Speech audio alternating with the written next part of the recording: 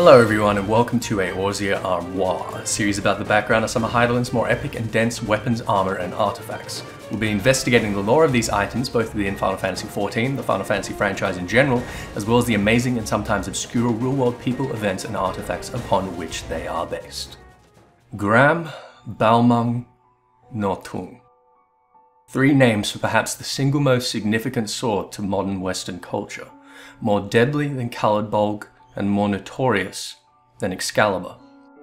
The legend of Nothung is inextricably tied to the Volsunga saga, a 13th century Icelandic prose based on earlier Eddic poems recounting the rise and fall of the Volsung clan, which has since been most notably appropriated into the High German Nibelungenlied, Tolkien's The Legend of Sigurd and Gudrun, and of course Richard Wagner's operatic opus, Der Ring des Nibelungen. Although each of these texts vary in some details, the overarching role of Nothung is much the same, and it is this story which we shall today pursue. Nothung was forged by the master smith Wielded of Germanic and Old Norse mythology, whom forged the armor of Beowulf, the Almas, the Caliburn, Katana and Durandal, as well as this sword Nothung, which was for the longest time wielded by Odin himself. Odin attended a wedding in the Hall of Volsung, disguised as he so often was as a cloaked, one-eyed vagrant. Mysterious as his purpose so often was, Odin plunged a beautiful sword into the tree at the center of the hall, announcing that any man that could pull it free would keep it as a gift. The only man that could do so was Sigmund, son of Volsung. The king of nearby Gotland was filled with such envy for the sword that he later betrayed the Volsung clan, imprisoned Sigmund, and murdered his father. Sigmund eventually escaped, retrieved the sword, and years later avenged the death of Volsung and reclaimed his lands.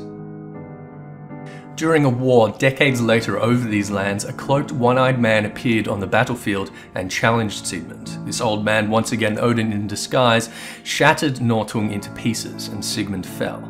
Odin's cruel game was evidently finished, and Sigmund, with his dying words, bequeathed the fragments of Nothung to his unborn son Sigurd, known to modern Germans as their ancestor hero Siegfried.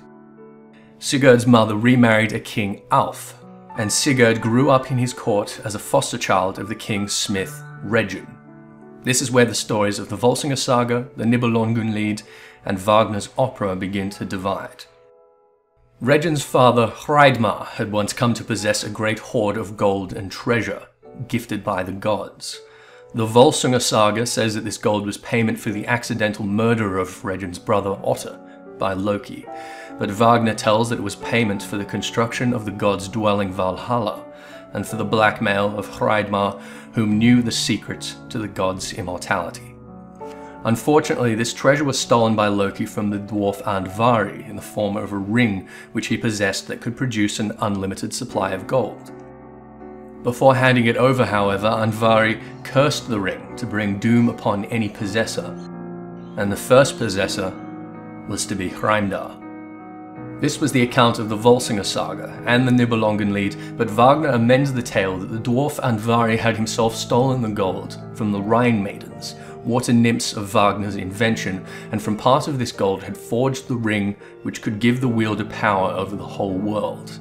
This ring, the Andvaranaut, was unknown to the gods in the older tales, but in Wagner's is handed over with incredible reluctance by Odin, whom all the same plots for generations to recover the ring.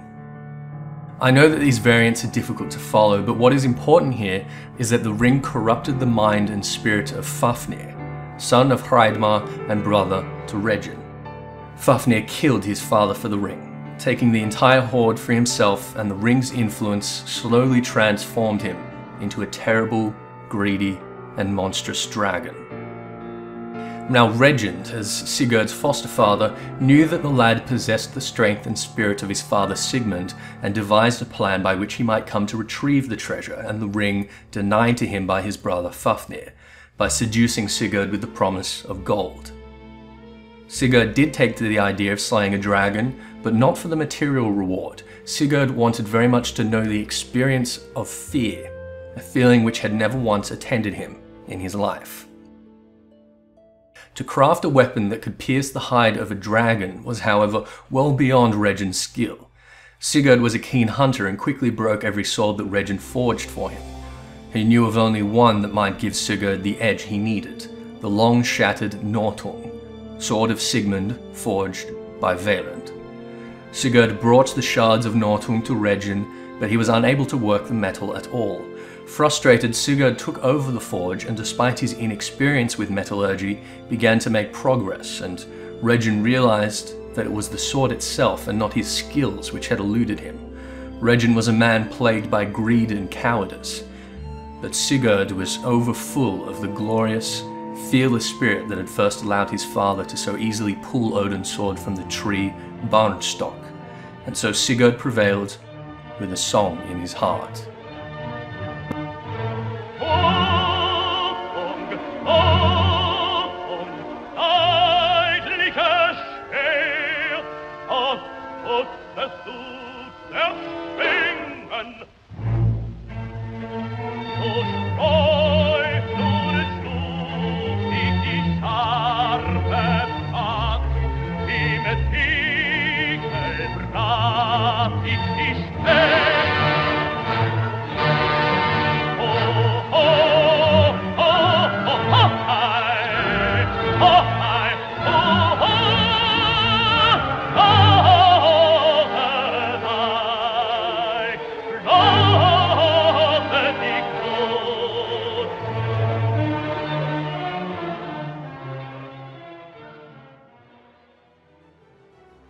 Sigurd slew the dragon Fafnir and ate his heart, which granted him powers of magical insight.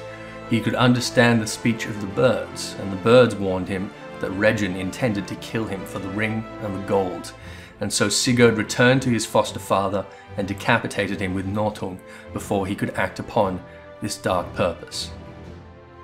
The rest of the Volsunga saga, the Nibelungenlied, and particularly the Ring des Nibelungen, tell of the tragedies which follow the curse attending the ring. In Wagner's tale, Brynhilde, a Valkyrie and daughter of Odin, whom had attempted to intervene and save the life of Sigurd's father Sigmund, had been stripped of her immortality and placed in a magical stasis by Odin, which Sigurd later broke, soon falling in love with Brynhilde and giving her the ring as a token of his affection. After they were forced to part ways and Sigurd had his memory of Brynhilde forcibly removed, desire for the ring slowly consumed everyone around her, resulting in countless murders, including that of Sigurd himself, after which Brynhilde cast the ring back into the depths of the Rhine and committed suicide by throwing herself onto Sigurd's funeral pyre.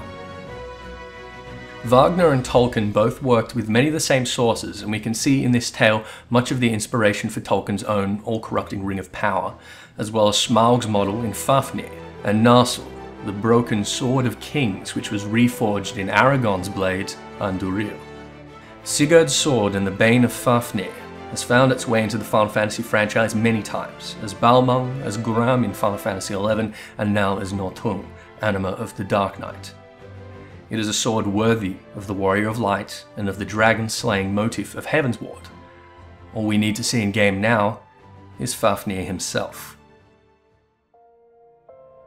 And that's it for Nothung and this week's Armoire. Thanks for watching, and please keep in mind that my telling of this legend comes from sources that stretch from the 13th century to the early 20th century, and so are fairly difficult to reconcile into a coherent tale without favouring some elements of one source and other elements of another.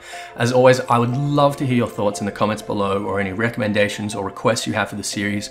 Please like and subscribe, share the video with your Dark Knight friends if you'd like to support the channel, but for now, I'm Ethys, and this has been Eorzea Armoire.